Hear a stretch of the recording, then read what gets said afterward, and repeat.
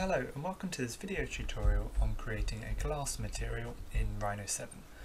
We'll be following on from the previous tutorial that looked at creating PBR materials in Rhino 7, and we'll be following the same process but making a reflective glass material in this session.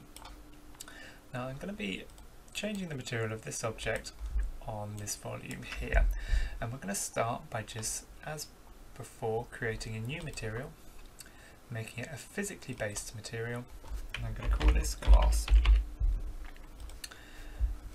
Now for this we need to first change the base color setting, and we're going to just keep the base color as white, but we're going to lower our roughness value down to a 0 there.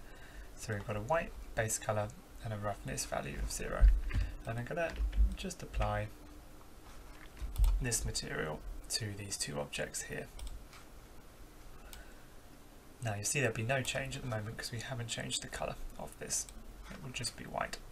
So the next setting I want to change is the opacity, and this controls the transparency and the see-throughness of our glass. Now you see as you apply that, it will automatically give it a value of 0.2 in the opacity chart. And I'm actually going to lower this down to an opacity of 0, so it's fully transparent there, that glass. Now in the render view it will be quite hard to see, but we'll do the test in a render preview as well to check that this is rendering out correctly. So with my opacity I'm going to set it to 0, and I'm going to leave the other settings just as they are for now as well. Now we're going to go back to the detailed settings and we're going to turn on the specularity so we can control the shininess of this object. And I'm going to turn the specularity up to a value of 1 there. And essentially that's all there really is to it. It's important to note that my glass here is modelled with a slight thickness, and I'd usually model the glass with a thickness of about 1 centimetre or 10 millimeters.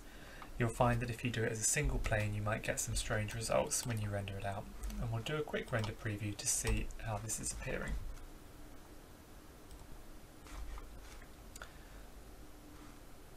So that's just loading up there, and you can see that we've got our kind of glass material. We're getting some reflections from whatever's sort of behind and around our objects there as well.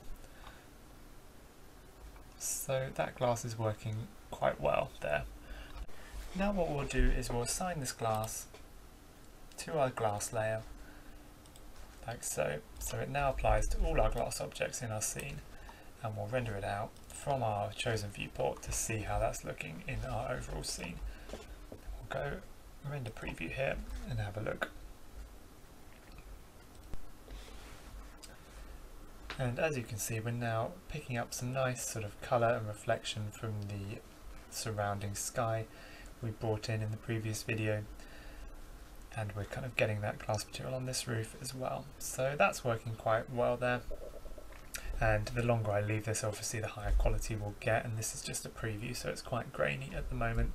But that was just a quick video tutorial on creation of a glass material in Rhino 7. In the next video we're going to be looking at how to apply the similar technique to the creation of a water material as well, and where the differences lie between those two.